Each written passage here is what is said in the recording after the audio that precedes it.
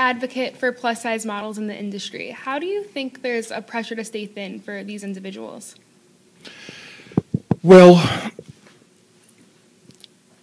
it's such a huge conundrum for me. The fashion industry writ large is always looking for a new muse to hold up and say, this is what everyone should look like. And it's very unnerving. And the industry does react. I'll go back a number of years.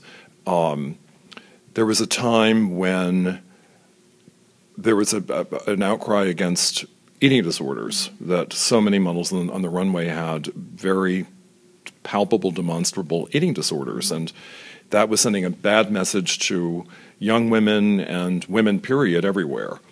Then it was a case of the models were adolescents. They hadn't even passed through puberty. Mm-hmm. So they're the ones walking the runway. And then it was felt that that wasn't exactly the right body image either. And were you aware of the whole era of Russian models who had limb lengthening? Yes. Yes, another atrocity. So you're parading that around saying, this is the woman you should be.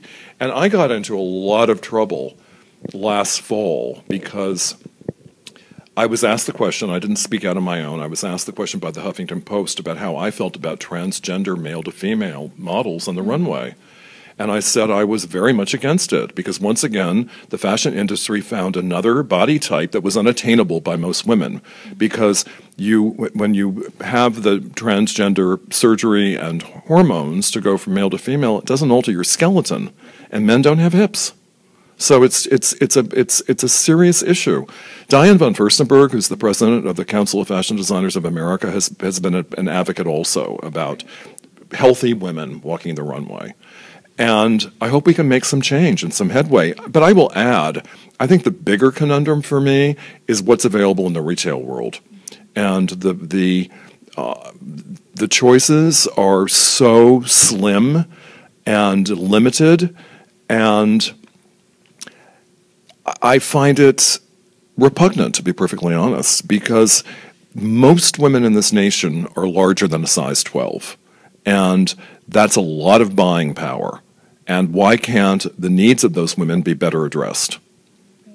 So do you think that the fashion industry is creating this negative image, especially for college students? Yes, I do. I mean, I can't gloss it over and say, no, it's an unfortunate side effect and consequence.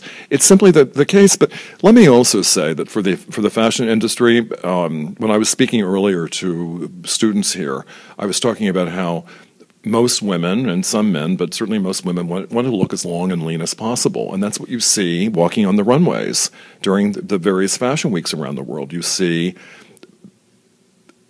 body types that are unattainable by most women. And for the fashion industry, that is a walking fashion illustration. And fashion illustrations are not proportioned the way that we are. They're exaggerated proportions in terms of height. So I wish I knew better how to get at the core of it. If I were actually designing a line of clothes, I would proudly have women who are real sizes walk down the runway and show people how fabulous they can look. So obviously technology is playing a huge role in the fashion industry, especially with things like airbrushing, but do you see that technology is also benefiting the fashion industry in a positive light? Oh, absolutely. I mean, I believe in the power of technology and the positive impact of it. But like any form of technology, there's good and there's evil. And I'm, of course, an advocate for the good. And we just have to keep our eyes open that we're not bamboozled. So we're sitting in Des Moines, Iowa, and obviously the Midwest isn't necessarily known for their fashion style. So what would be your advice for staying on trends in the flyover states? Well, I have to say that this was the best dressed crowd of students I've ever been before, quite honestly. So I'm going to be an advocate for Des Moines style, or certainly Drake University style. I mean, my advice is the same for everyone, regardless of gender or age or lifestyle. The key to getting your fashion right has to do with three elements that sound intangible, but in fact, when they're in harmony and balance, they work beautifully. The three elements are silhouette, proportion, and fit. And that's what it's all about. You can have a stunning wardrobe that you spent a fortune on. If the fit isn't right, if the proportions aren't right, forget it. You're not going to look your best.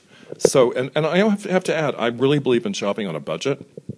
I don't believe that expensive clothes are necessary. I don't even believe in buying them. I say all the time that $2,400 dress, can't you spend half as much and still have something that's fantastic, and give the balance to charity? Do something for people. I say the same thing about expensive handbags. I can't imagine walking around with a handbag that costs thousands and thousands of dollars. Why? I mean, a lot of college students will be happy that you're saying well, and that. also, I believe it's so easy to become a fashion victim when you're walking around with all these branded items and you're basically flaunting conspicuous consumption.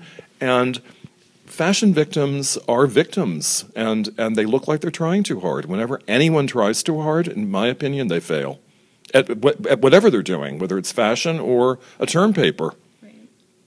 So you're most notably known probably by popular media through Project Runway, and it's now on its 13th season, yes, which is very exciting. But do you think that it's a show that's going to become relevant still? Do you think that there's still this attention to watch the show, or is it kind of losing its value with being into a 13th season? Well, our ratings have never been higher.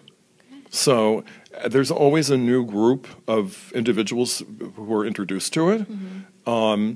When people ask me whether I'm tired of it after 13 seasons, I taught for 29 years. Every semester I had a new group of students. I was constantly energized and invigorated and inspired. And that's how I feel about the Project Runway designers. In fact, I've never been as invigorated and inspired by another season as much as I have this one, season 13. And I have to say, I felt it at the auditions. I try to attend all the auditions. And I asked designers, very talented, mature people, we've never seen you before. Why now? Because I'm used to seeing a lot of the same designers over and over and over again. And this was a whole fresh crop. And they said, well, the economy's better, and it's a better time for my brand. So because this really is a launching pad and a catalyst for getting their brand out there. And that's true. For so many of the years of Project Runway, the economy was in terrible shape. Mm-hmm. And it is healing and repairing now. So Fashion Week was just last week. Yes. Were there any standout contestants that you can maybe hint about a little bit? Oh, well, we had 9 designers show at the Project Runway show because we can't show our hand about who the finalists are. Right. We have to show the same number of designers who are currently on the season. I've never seen a stronger group of shows, to be honest. I haven't. I thought they were sensational. Fabulous. Is there any trends that you think are going to be really big this year, seeing Fashion Week? I have to be honest. I'm rather cynical and jaded about the whole trend issue. Yes. Especially from Runway to the stores, because what really matters is what the buyers buy in the showroom. And I'm not saying it's a game of bait and switch or a shell game of mirrors, but what's on the runway and what is in the showroom, generally it's has the same DNA, but they're different items. Mm-hmm. So what the consumer will actually experience can be different. So for me, it's what's in the stores that really determines all of this. And I don't know what the buyers are going to buy. So what are a few items that you think all college students should have in their wardrobe? They should have a dark wash pair of jeans, no fraying or distressing. They should have a good white top like you're wearing, and frankly, a blazer like you're wearing. When I say blazer, I don't mean a classic Brooks Brothers navy with gold buttons. I'm talking about something that represents you. I mean, it's the easiest way to dress up a T-shirt and a pair of jeans. I'm glad I got the Tim Gunn approval. You do, most definitely. I'm glad you're wearing this. This is a perfect example. Did you see yourself kind of shifting to be this household name for everyone? Oh, you flatter me. Of course not. I mean, I thought I would retire at Parsons and never dreamed of leaving. And I mean, my whole life had been academia. It's all that I really knew. And even going into this world, it's a funny story. I mean, I said earlier that I was originally a consultant, and my role in the show didn't exist, and it came about at the very last minute. I think fear-based, because the producers thought the designers wouldn't speak, so send him in and they'll say something. But it's reality television. I mean, I was an unpaid consultant. I wasn't paid to be on the show. I went into season 2. I wasn't paid. At the end of season 2, I was at a GLAAD Media Award dinner in Los Angeles, and I met the man who would become my agent. He said to me something about, who represents you? And I said, no one. And he said, no one? He said, what do you mean? You've done 2 seasons of the show. And I said, I'm not paid anything. Why do I need representation? He said, you're not paid anything? I said, no. I said, it's reality television. No one gets paid. He said, oh, we need to talk. And the rest is history. Wow. So you always are known to say, make it work. How would you apply that saying to just a lifestyle? Oh, I mean, I say it to myself every day. Life is rife with frustrations and uncertainties and derailments, and we can't run away from it. I mean, it's just there. We have to face it and examine it and make it work. It's about taking the situation that's at hand and turning it around. And I find that with each make it work moment that I have, and certainly that my students have had, it's like putting more arrows in your quiver or ingredients into your medicine bag. You just have more resources that you bring with you to whatever the next problem that you need to solve will be. But if you just run away from these situations and think, I can't handle this, then you don't really learn anything. And I think that not only do you have more resources, there's a buoying of your self-confidence and self-esteem and your morale. And you feel that you're ready to tackle the world when you can make it work.